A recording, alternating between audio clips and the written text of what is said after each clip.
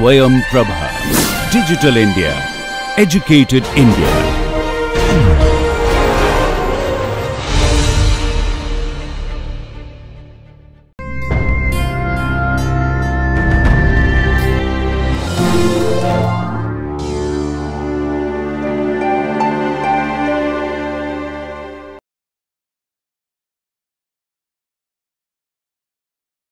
In this lecture, we will mainly discuss about the construction of hydrophobicity profiles and the applications. Earlier, we discussed on different types of applications of these amino acid sequences.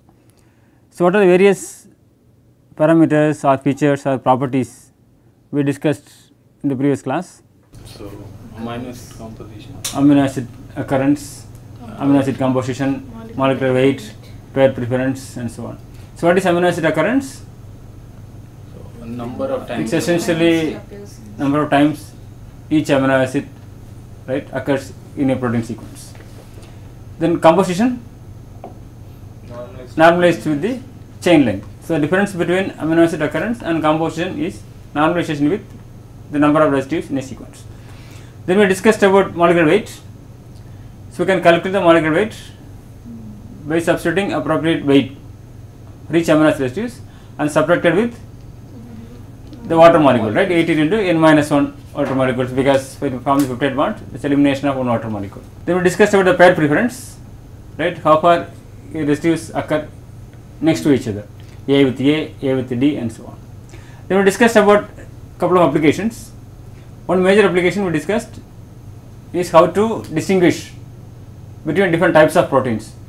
Because proteins have different functions, they have different structures. So, whether it is possible to distinguish between these two types of proteins based on the amino acid sequence information. So, we discussed based on the parameter or based on the property amino acid composition. We used amino acid composition for the two sets of proteins, and for the unknown ones we compared with the known ones and then we decide depending upon the deviation. We can also do with the correlation, right. Also we can use different properties. So, also we discussed about the amino acid properties, right, for a average property for any given sequence, right. Each amino acid have the unique values. So, we add up together normalized with the chain length, that will give the average amino acid property values. So, now what is hydrophobicity profile, right, because name itself tells it is the plot of the hydrophobicity indices versus amino acid sequence. For example, if you take any protein sequence, so you can make a 2D plot. So, x axis we give about the amino acid sequence,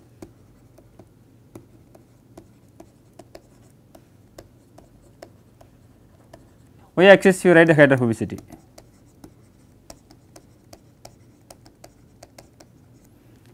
Each amino acid has a value depending upon the hydrophobic character of the residues. So, depending upon the amino acid sequence, the residues in the sequence, so we can make a plot for each values.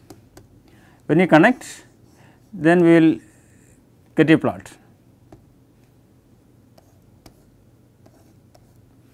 So, we will see how to construct a plot with an example. We have the sequence, right. For example, this is the amino acid sequence in which format? Raster format, because you can see the started with the greater than symbol. Okay, here you have the amino acid sequence. So, I made some numbers for the 20 amino acid residues based upon their hydrophobic behavior. For example, if you take the highly hydrophobic residues like isoleucine, valine, leucine, phenylalanine, I put value of 2, and less hydrophobic I put the value of 1, and the polar residues I give minus 1, and the charged residues I give value of minus 2. So, now we take the amino acid residues versus these hydrophobic indices. So, what is hydrophobicity profile? It is a plot connecting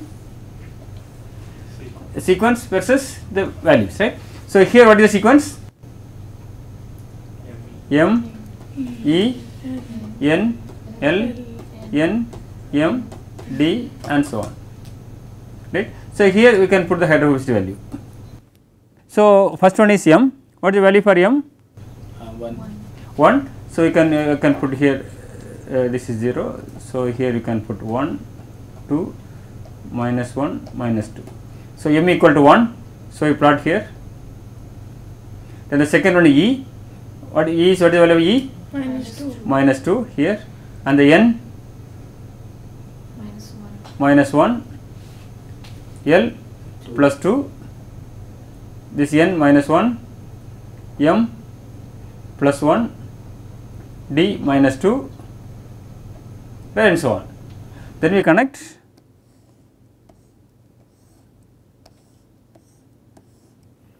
right, we connected. So, when you construct a plot, you can see some sort of patterns.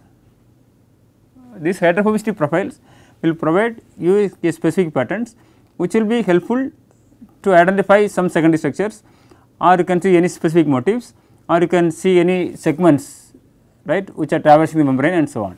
So, there are various software available to make a plot, right. So, one of these is available in the literature, that is called a 3D Insight. This will consider various properties.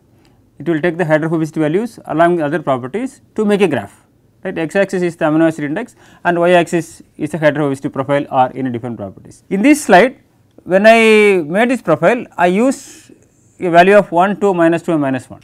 Actually, all the 20 amino acid residues contain specific values, right.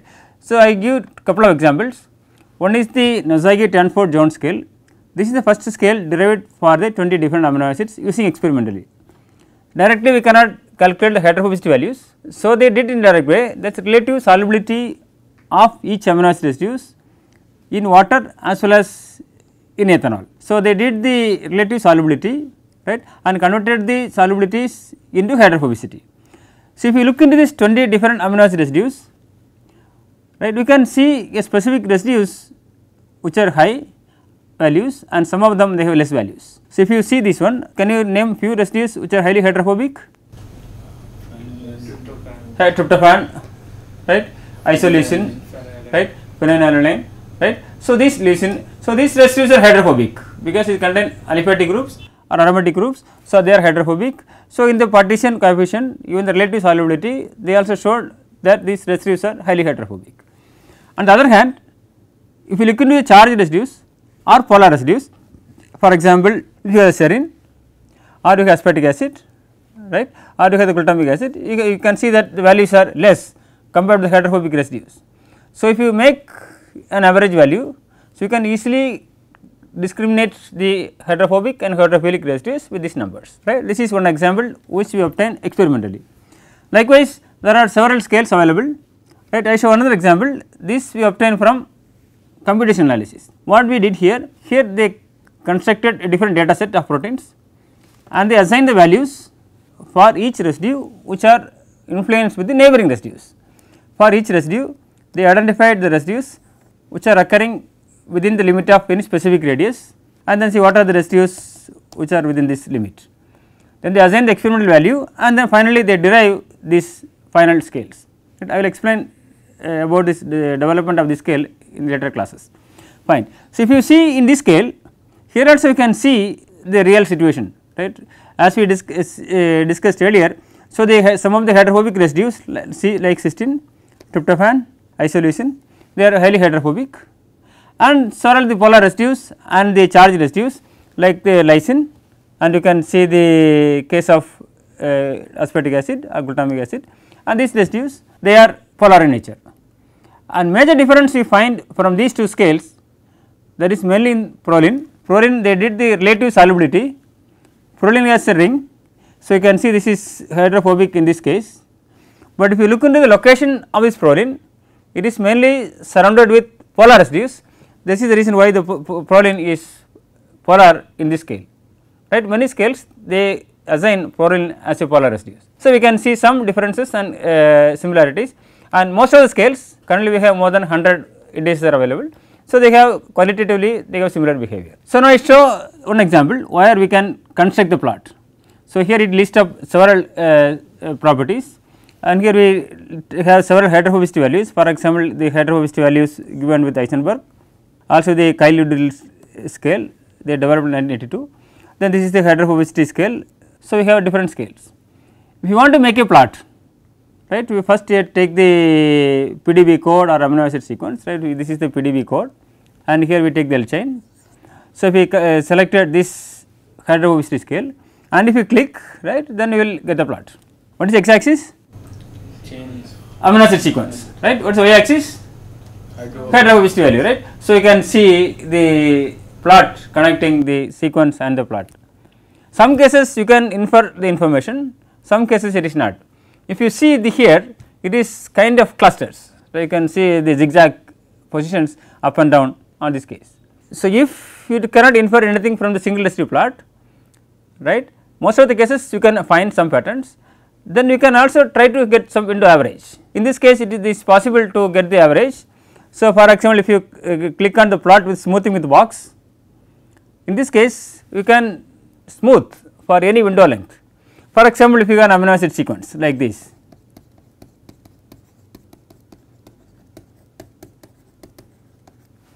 so if you take the single residue plot, they plot for each residues. For each residue, they have the hydrophobicity values, they plot.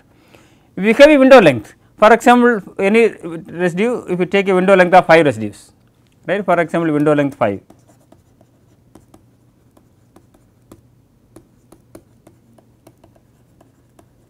So, what they do? So, they make a window considering 5 residues, 2 from left side, 2 from right side, right, for the N and C sides. So, this is central one. So, they make a window of 5. So, what they do? They calculate the average value and plot for the central one.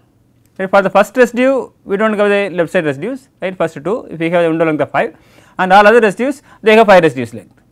So, now if you do this, for example, if you take the smoothing box of 9, then we will get the plot like this. Now, can you see the difference between the previous plot and this plot?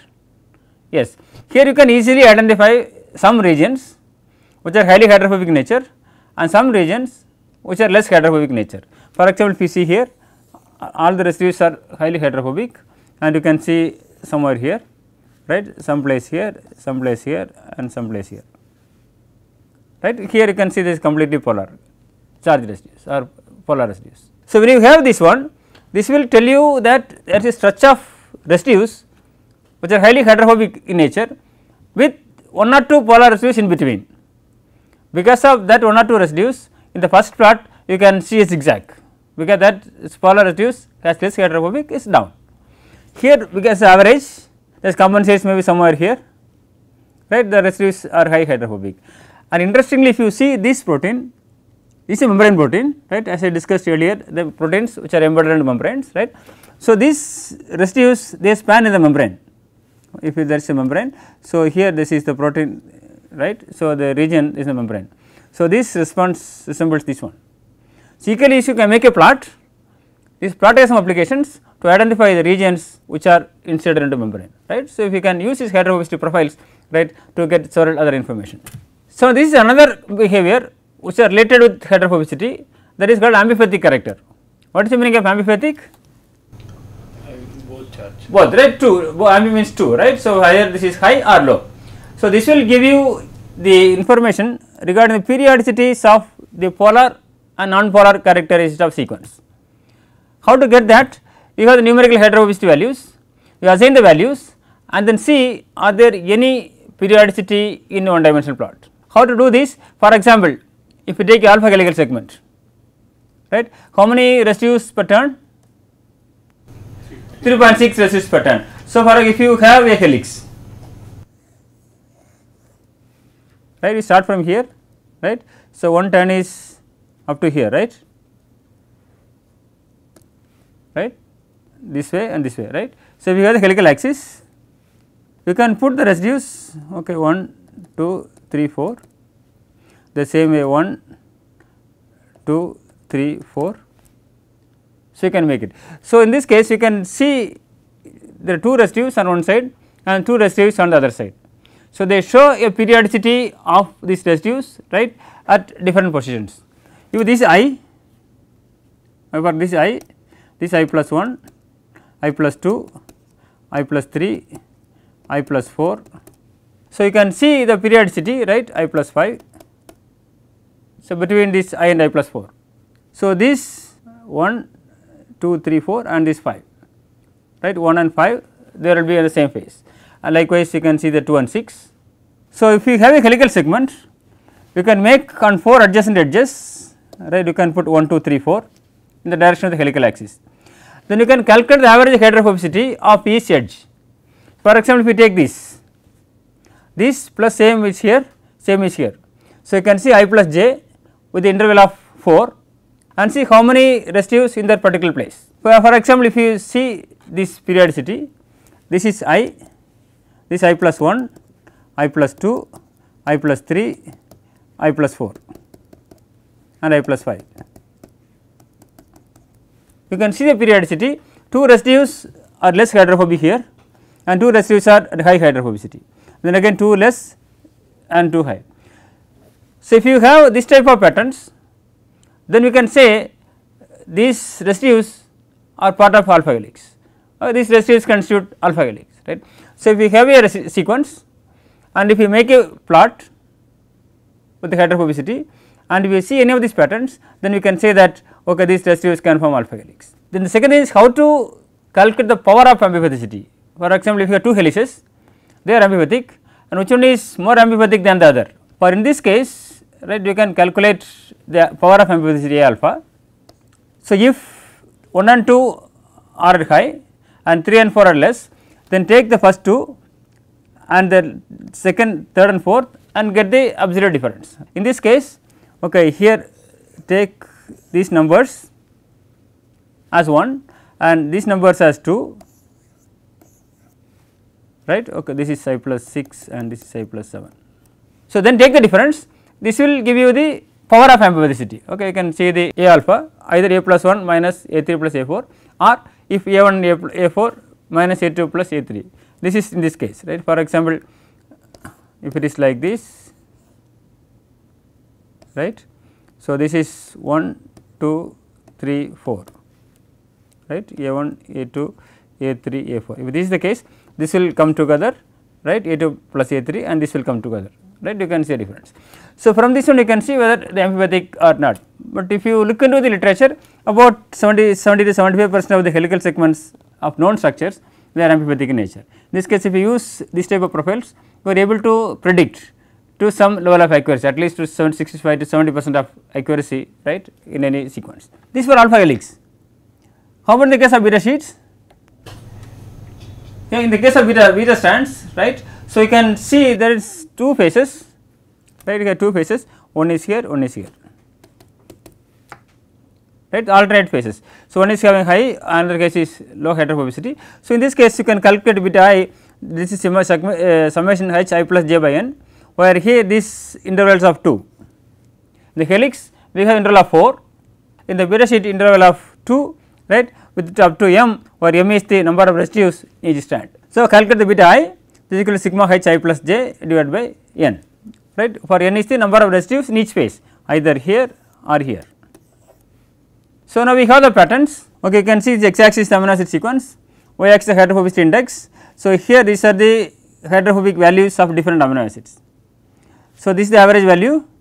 So, this A1, A2, right, A3, A4, right, A5, A6. Okay. So, if you see that the power of the ambipathicity you can calculate, maybe this is one side, this is the another side, this is one phase, second phase, then add up all these together, take the average and add here everything together and take the average. Finally, you can get the values, right, you can get beta 1 minus beta 2. So, you get the amphipathic behavior of this particular beta sheet. So, in the structural analysis also showed that about 65% of the beta sheets they possess amphipathic in nature, right. If you take all the beta sheets in the known structures and we construct the plots and you can see about 65%, right, they are in amphipathic in nature. So, now what are the other applications of this hydrophobicity profiles, right. Here we discuss 2 cases, right. One is the alpha helices. What is the periodicity in alpha helix? 1 plus 4. Yeah, 2 on one side and 2 on the other side. What is the periodicity in beta sheets? 1 1, right. We have the alternate high and low hydrophobicity patterns. So, some cases, for example, if you get the hydrophobic behavior, right, this is the average value. For example, this is the average value if you take, and all the residues are highly hydrophobic. For example, put this sequence, A is hydrophobic, I is hydrophobic, L is hydrophobic. So, all residues are hydrophobic. So, we have the pattern of highly hydrophobic residues. If this is the case, this will resemble a type of protein, a type of segment. Which type of segment?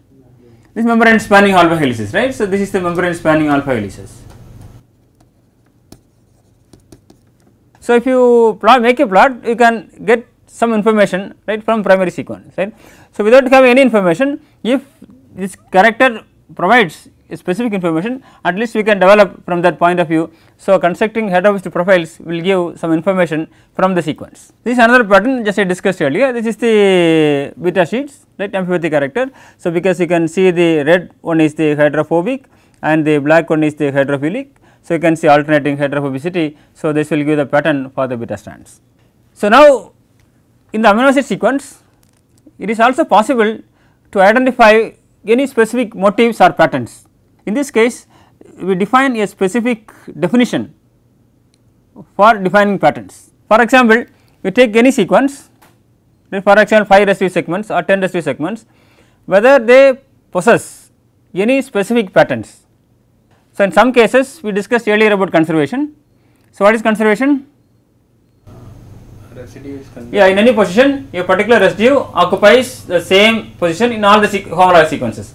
In this case, the residue is said to be conserved, right. If a residue is said to be conserved, then we have to keep that particular residue in all the positions. For example, if you have specific motif G, X, X, G motif or any specific motif called D, R, Y motif, right. This is for something for the GPCR, this is for the disulfide bridge forming enzymes.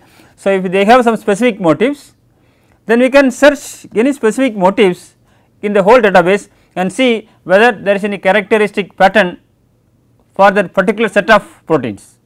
So, in this case we define patterns, right, using some sort of notations. So, here we show on sequence, we use some residue names.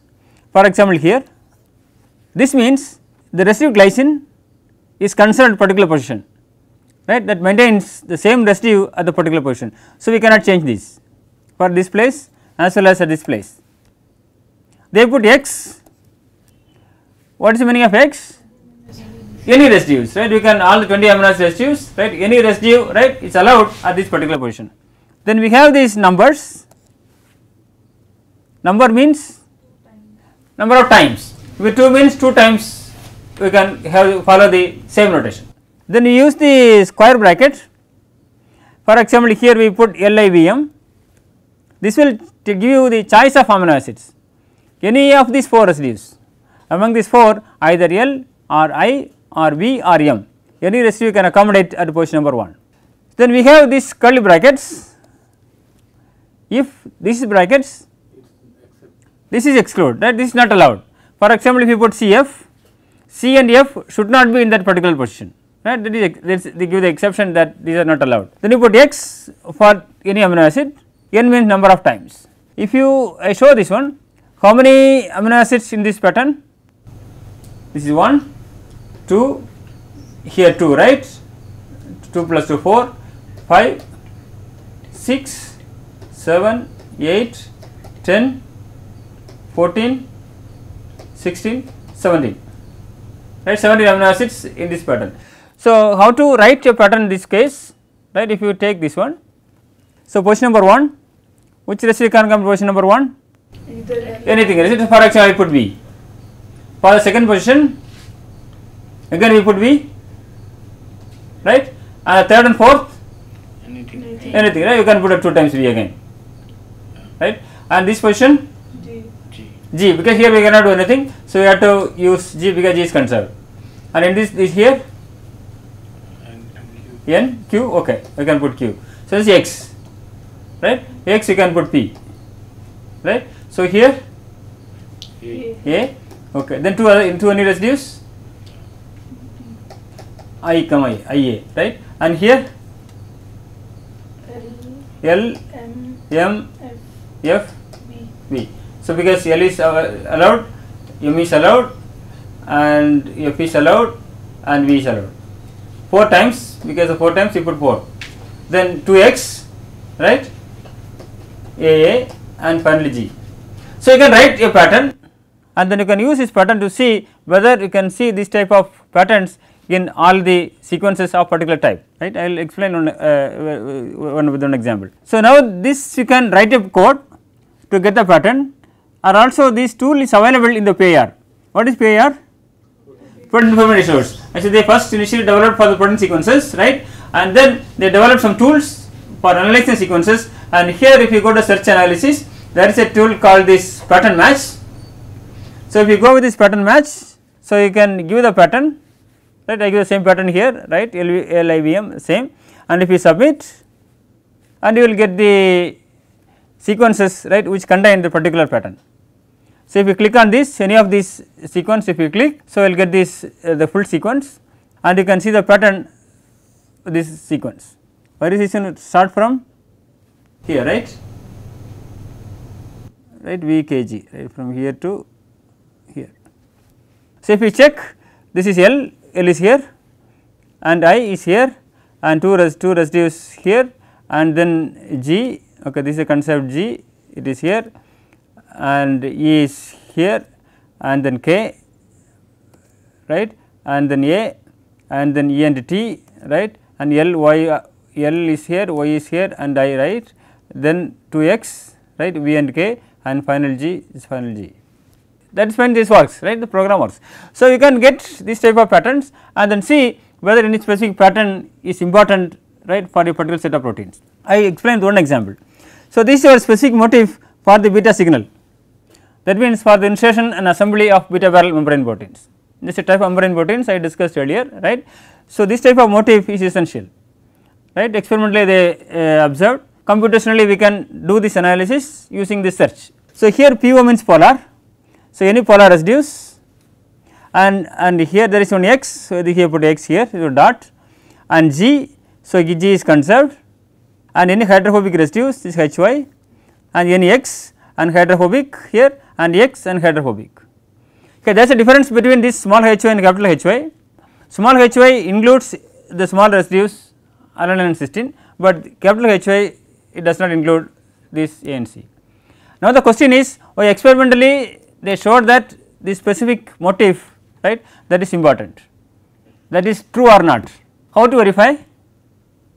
If it is present in all. Right, it is present in the first is, so first you take all proteins of beta barrel membrane proteins, and easily you can write a pattern, because if you go here and if you write this pattern, right, then you will get the list of proteins, or other way you can do it, first download all the beta barrel membrane proteins, right, and then see whether this pattern is available or not.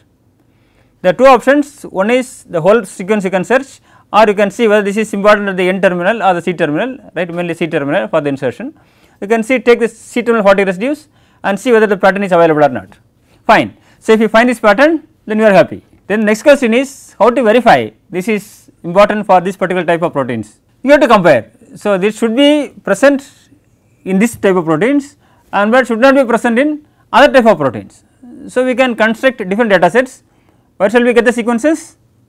UniProt database, right. So, then you get the different sequences like normal globular proteins, you can see the inner membrane proteins, right, all beta proteins, right, different type of proteins you can construct and see whether the pattern is available or not. If available, then it is not specific. If it is not available, then it is very specific, right. When you do this, we can find this particular motif only for the beta barrel proteins, that means this signal is important for the insertion assembly, right, then we can find something. Likewise, you can define several motifs and you can see some novel patterns, and you can explain why this is important and what is the main use of these particular motifs in any sequences, right. You can do lot of analysis with different types of proteins.